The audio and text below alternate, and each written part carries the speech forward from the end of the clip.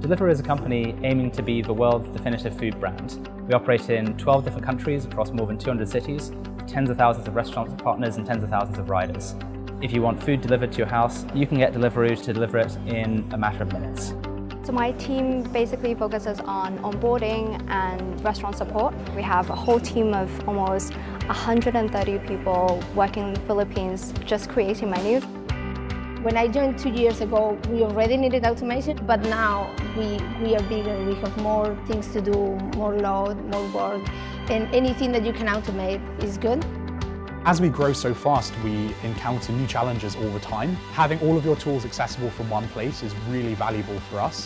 Whereas in the past, we may have had to go and actually build out interface for this ourselves. What's really nice is Slack becomes our interface to our internal customers and to the business. And that saves us a crazy amount of engineering work at our end.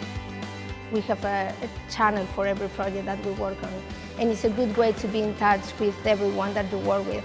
Some of the channels only have like 4 people maybe because it's a small feature, but when we build like something big that connects everyone in the company, there are channels with like dozens or even hundreds of people all connected in the same channel. We use different types of shared channels with our clients. Typically we'll have really large clients that will want to place complex corporate orders. So instead of going back and forth via email, we use a shared channel where the client can decide what they want to eat. We use shared channels with third-party providers. For example, we have a provider that delivers the food, and as soon as the order has been acknowledged, we get a ping, and then they will comment with an emoji to let us know that the order has been processed. People try to use email as a way of having a conversation, but it's really not a tool that's set up well for that. I very rarely hear the same criticism being levelled about Slack. You're engaged with the person, so you expect them to say something back right away. You're never going to make friends over email. Slack is more than just an instant messaging app. It's a way to build relationships with people. I can't imagine my job without Slack.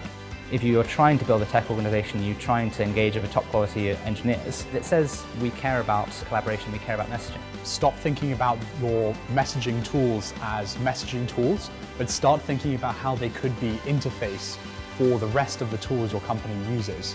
That was the real game changer for me with Slack. Suddenly Slack is providing buttons, it's providing dialogues, it's providing forms, which we can use to interact with everything else that binds our company together. And I think that really is the value of Slack.